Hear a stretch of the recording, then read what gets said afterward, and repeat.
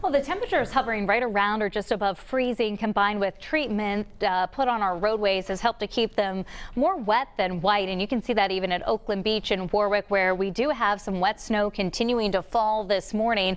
And here's the radar showing that as well. One thing that you may notice over the last half hour or so is that rain snow line pushing northward. That trend is going to continue and should make it as far north as Providence as the morning goes on. The wider view here shows the precipitation stretching all the way back into eastern Pennsylvania, New Jersey, and New York State.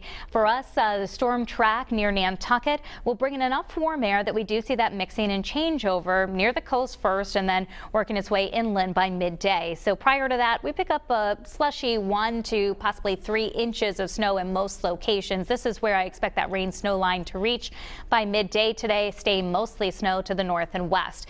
We're between 30 and 35 right now, so even though the snow is falling, it has that wet consistency to it. May want some rain boots at the bus stop for those that are just heading out. Expect the temperatures to climb up to the middle 30s this afternoon. By the time the kids are heading off the bus, most if not all of those showers have come to an end. Full Futurecast is ahead in just a few minutes.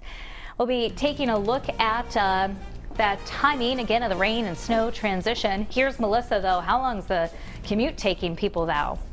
It's taking you a very long time to make your way into the capital city. Over 2.5 hours ago, about 2.5 hours ago, a truck right over here, a box truck, it tipped over right over near Thurber's Ave. Since then, it's really been a mess out there. So if you're making your way into the capital city from Jefferson Boulevard into Providence, that's taking you over an hour right now, where it should really only take you about 20 minutes or so this time of morning. If you need a couple of alternate routes, depends on where you're heading from. So if you are making your way out the door, you can always take 295 to Route 2 and then follow that through Cranston, hopping back on 95 right over near Thurber's Ave. Or you can always take 295. We are seeing some delays heading north in between exits 2 and 6, but if you take 295 over to Route 6 into the capital city, you're still saving about 40 minutes. So before you leave the house, really want to map out your morning commute, seeing very heavy delays along 95. If you are heading out the door, not looking too bad in between Atwells Ave and the Mass State Line. 18 minutes from the Mass State Line if you're heading south to Atwells Ave, crossing over into Rhode Island.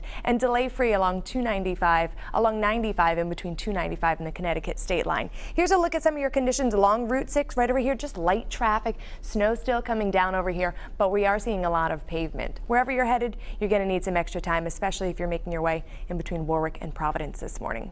I'll have another check on your drive times coming up in about 10 minutes.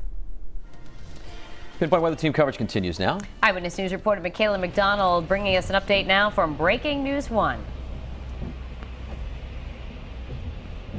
That's right. We are on 195 right now. I'll give you a look at what we're seeing live on the roadways. We had been taking some of those, or looking at some of the alternate routes to avoid that 95 traffic, that delay. We were on Narragansett Boulevard, which a lot of people apparently had that idea to take that street, so there was a little bit of a delay there. As you can see right now, the snow is falling. Most of the main roads that we've been on have just been wet, but when we've been in some neighborhoods and some of those side streets, those are looking a little bit more snow covered. Now, this is video from earlier this morning of a box truck that turned on its side at Thurber's Avenue's curve. No one was injured, according to Rhode Island State Police, but as Melissa's been saying, that caused quite the delays over there. Now, the plows and salt trucks have been out all morning, and we've seen them really throughout the night as well. Eyewitness News spoke with RIDOT about their snow treatment plans. We're going to get an early start on it, and we'll be out there during the commute also plowing along with the commute. If everything goes according to plan, during the midday and afternoon hours, we should have everything cleared by the afternoon commute. And the road's in good condition, we expect. That's our mission. And RIDOT is asking for people, when you're out on your morning commute today, if you do come across one of the plow or salt trucks, to give them some room to be able to clear the roadways. Live in Breaking News 1, Michaela McDonald, Eyewitness News.